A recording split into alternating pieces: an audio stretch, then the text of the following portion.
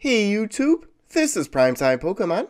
In this video, I'll be opening up a Unified Minds 3-pack blister plus one additional Unified Minds booster pack. The 3-pack blister in this opening features Stakataka. I did buy these two products from Walmart. The 3-pack blister was $12.98 and then the Unified Minds booster pack was $4.18. The goal in this little bit smaller opening is to pull a Mewtwo and Mew GX. So the two products are opened up. I will be opening up 4 total Unified Minds booster packs.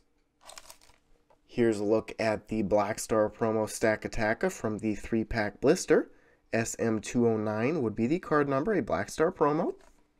The online TCG code card. And then the coin from the 3-pack blister of Rowlet, black and green in color.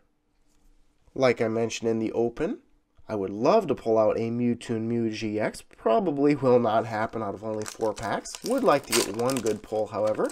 Could happen right here, a white colored code card. A rare holo at the very least. First pack of the 4 starts with Munna, Pikachu, Lickitung, Purloin, Magmar, Lightning type Energy, Dragonair, Steenie, Doublade, Reverse Holo of a Sneasel common, and the final card would be a Misty's Favor, and this is a full art trainer. So what a great start to this opening. Full art cards like this are about 2 per booster box or 1 in 18 packs. I do not have this card in my collection yet. That definitely made this 4 booster pack opening.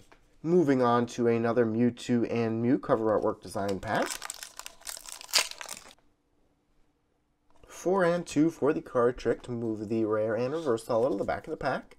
This one starts with Purloin, Magmar, Tynamo, Cosmog, Salandit, Darkness type Energy, Delmise, Cresselia, Dragonair, Reverse Holo of an Audino, an uncommon, and the final card would be an Executor.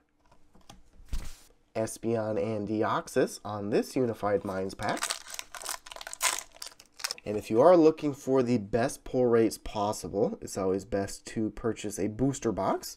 Somewhat guaranteed pull rates in those boxes. Blister packs like this, completely random for the most part. Third pack starts with Dwebble, Moltres in the background, Pidove, Munna, Pikachu, Lickitung, Fairy type Energy, Recycle Energy, Breloom, Komala, Reverse Holo of a Poipole common, and the final card would be a rare holo in a Celebi. Set that off to the side. Let's see what happens in this final pack.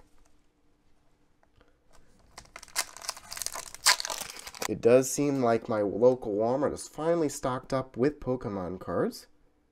They always seem to have the 3-pack blisters in stock. Final pack starts with Axew, Finneon, Stunfisk, Gibble, Lickitung, Fire type Energy, Oranguru, Weakness Guard Energy, Stadium Nav, Reverse Holo of a Tynamo, a common, and the final card would be a Zygarde.